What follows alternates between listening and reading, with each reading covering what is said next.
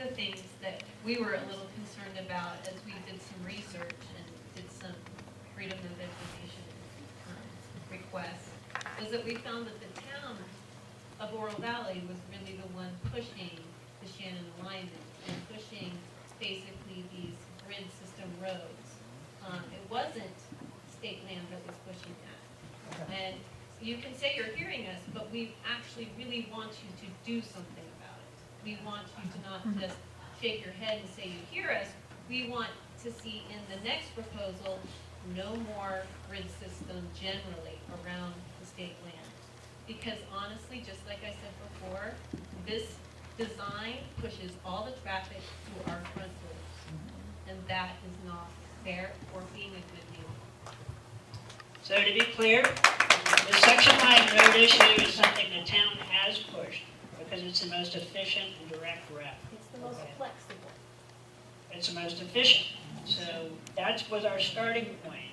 And as I said earlier, we do see a route to move that. We're not going to commit to doing no section line routes through entire development.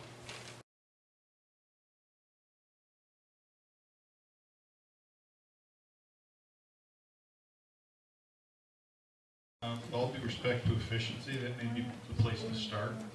You are altering completely the nature of this neighborhood. So quite frankly, I don't think efficiency is the place to start. That may be a place to end, but your judgment of efficiency and these people's judgment of efficiency collides at the alteration of the flavor of their neighborhood. Because as I look at these specs on here, they're rooftops. I'm looking at the blocks of houses that are one on top of the other. That's telling me that those blocks are roughly half the size of the houses that are there. And you're going to bump people shaving in the morning.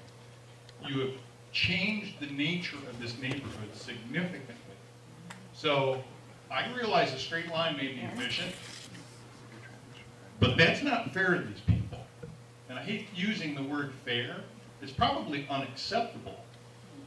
Because what that does is it so significantly changes the flavor of the community that it blows up the general plan.